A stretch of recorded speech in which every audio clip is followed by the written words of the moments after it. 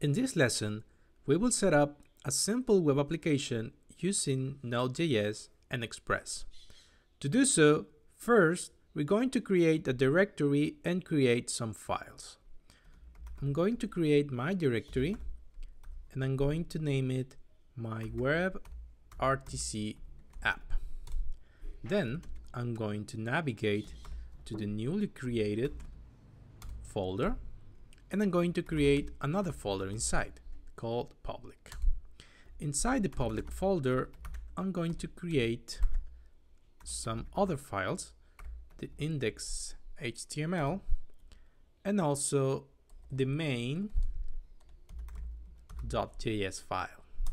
Also, I need a file in the root directory, so I will name it app.js.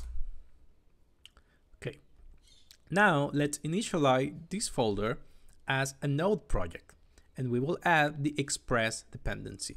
We do this by using the npm init command, and we're also going to install the Express dependency.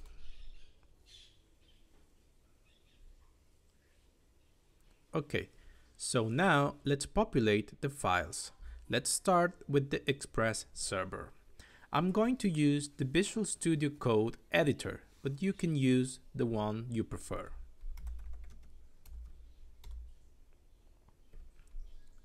Okay, let's open the app.js file. In here, we need to require the Express dependency. Then we need to declare the app variable, which is the one that is going to be linked to the Express engine. We're also going to need a variable called HTTP. We're going to use this in a future video, but we're going to declare it now. And we're going to bind this to the app. We also need the port. I'm going to set it through a environment variable so we can manipulate the port on which the application will be running, but I will also going to add a fallback value, which is going to be 3000. Now we use the Express framework to configure hosting, static hosting for the public folder. And finally, we will set up the HTTP listener to listen on the port we've already defined. And we're also going to show a friendly message that the app is running. Listening on the port. Okay, that's it. Now we need to open the index.html file. In the index.html file, we're going to define a typical HTTP file with the header. We're going to set the title. Let's call it WebRTC training. Okay, now let's define the body. And we're going to set a name here. Also WebRTC training. And now we need two divs. One is going to be our login page. We're going to call it select room. Here we will set up a label. We're going to put type room name. We're also going to set the input that in which the user is going to write the room name, and we're going to name it room number, and the type is going to be text.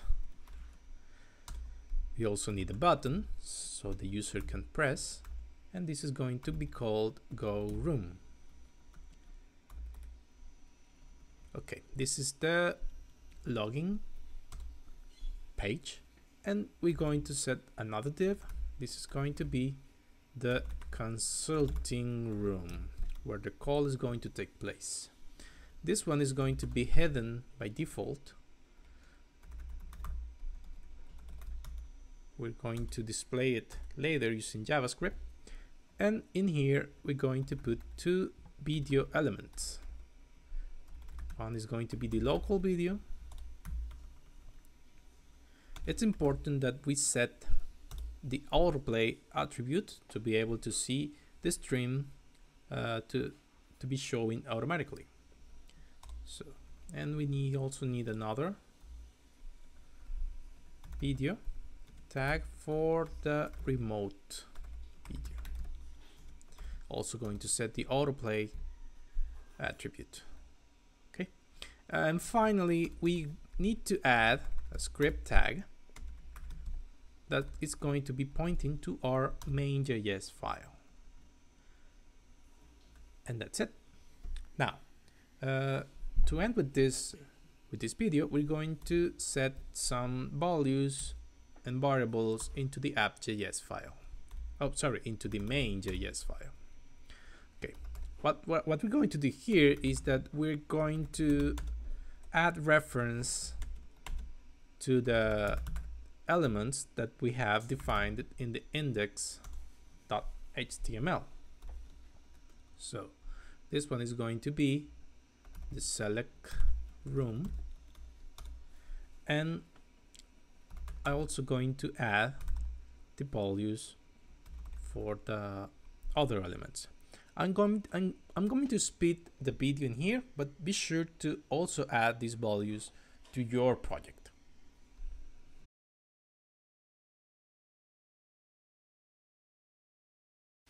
Okay, so now we need to add some other variables to host some other values that we will use in future videos. So let's add those variables. These are going to be the room number. We will need to set this as a global. We also need the local stream, the remote stream as well. We need our RTC peer connection object. And we're also going to use a helper variable called isCaller to define who is the one that is making the call. Another thing that we need to define is our ICE servers. If you recall, when we talk about the RTC peer connection topic, we said that we need to set the ICE servers when we create the RTC peer connection. So we're going to define them in here. The way to define them is through an object, which is formatted in this way. Here we're going to add an array of objects.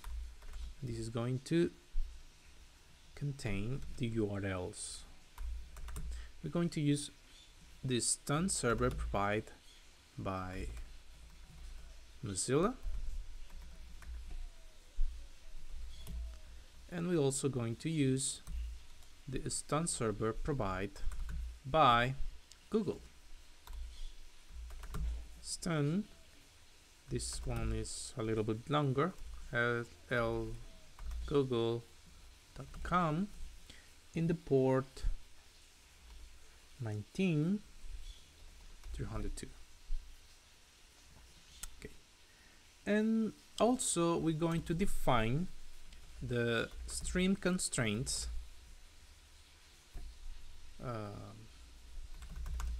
This is going to be a constant too. The stream constraints that will be applied to the video and audio streams. In here I'm going to define audio as true and also video as true. So now let's run our app.